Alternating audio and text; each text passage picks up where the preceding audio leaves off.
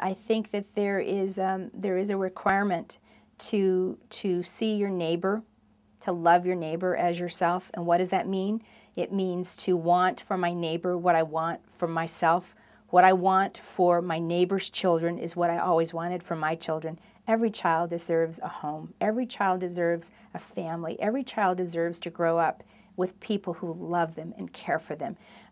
Everybody deserves adequate medical health care. It's wrong that we in America, there's such a disparity between what we have access to and what the rest of the world has access to. I want clean water for myself and my family. I want that from my neighbor. I want to live free of war. I want that from my neighbor.